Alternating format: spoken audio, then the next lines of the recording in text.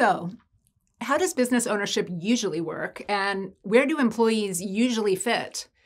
We're going to answer those questions in this segment, but before we do, I want to explain a few basic concepts. First is the concept of an ownership model. Every single business, whatever its legal structure, has an ownership model, meaning a structure of ownership. Let me give you a few examples you might be familiar with. A business may be owned by its owner-operator, who's often the founder. It may be owned by a family or by a small group of partners.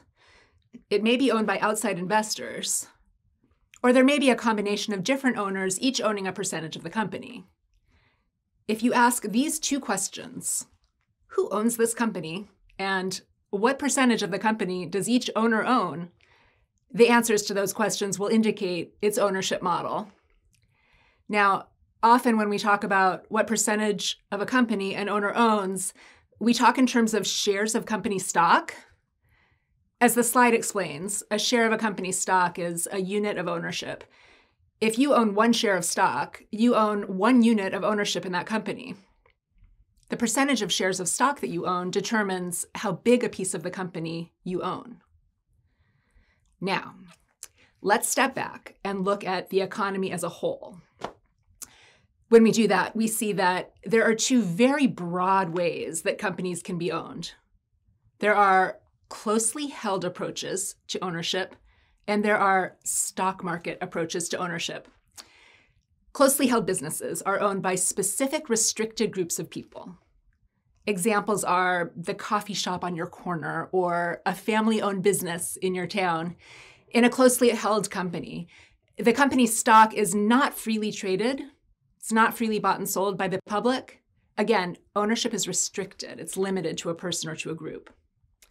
Now, typically, traditionally, the owners in a closely held business are the individuals who have put capital at risk, those who have invested funds into the business and who, as a result, by law, are given rights to the profit of the company after its obligations have been paid.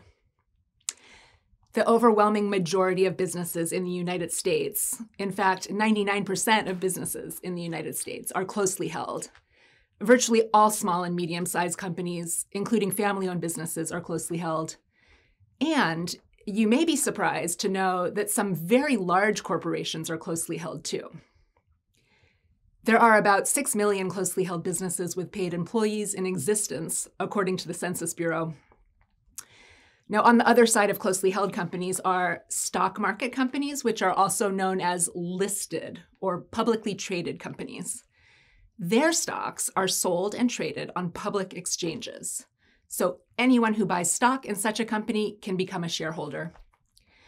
Stock market companies are large. They represent just 1% of all U.S. firms, but they employ about 70 million people, or about 1/3 of U.S. employment in the business sector, not including jobs in the farm sector.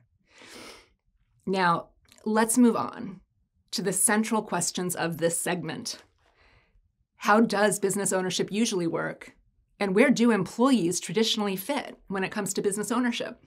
Within the traditional employment relationship, in both closely held and stock market companies, employees are hired by the employer to work in exchange for a wage or a salary. Sometimes employees are also given or have an opportunity to buy ownership shares, but more often, employees do not share in ownership. When this omission happens, the ownership model leaves a key group, the workers, out. That's the way it's traditionally been done. But the traditional model of business ownership, it doesn't always achieve the employee buy-in that managers may seek. And it doesn't always achieve the sense of stakeholding that many employees would prefer. And importantly, it reproduces inequality. When profitable growing companies fail to share ownership with workers, they miss a vital opportunity. But more business leaders, employees, public officials are beginning to realize the limitations of these traditional ways of business ownership. More and more are seeking ownership approaches that are better aligned with the needs of businesses and workers today. Some employers have found ways to show employees that they are appreciated without incorporating ownership sharing, But unless we get at the critical issue of ownership, in employee-owned companies, rather than all the equity and the profits going to one person or a small group of people or to outside investors, employees become shareholders. And as owners, they have the right to benefit financially from the growth of their shares and from the income produced by their shares. And in some, but not all, types of employee ownership, employees also have certain voting rights or governance rights. Now, when 100% of a company's stock belongs to the employees, we call that a 100% employee-owned company. We call a company where 51% of stock is owned by employees a majority employee-owned company. And in other companies, employees may own a much smaller percentage of shares. For example, in stock market companies with employee ownership programs, employees will own just a tiny percentage of all of the company's shares. While it's important to know that many stock market or publicly traded companies do have employee ownership programs, and we will touch on a few examples, in this course, we will mostly be focused on how employee ownership works in closely held businesses, which again are the vast majority of businesses in the US and the world. Who owns a business matters. It matters because owners have rights to benefit financially from their share of ownership, among other rights. Employee ownership offers one alternative to the usual ownership models. It's an alternative that shares the financial benefits and the non-financial benefits of ownership with employees.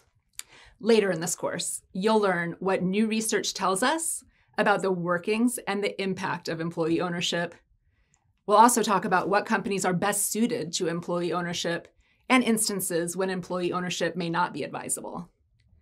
In the next video, we'll dive deeper into understanding what employee ownership really is.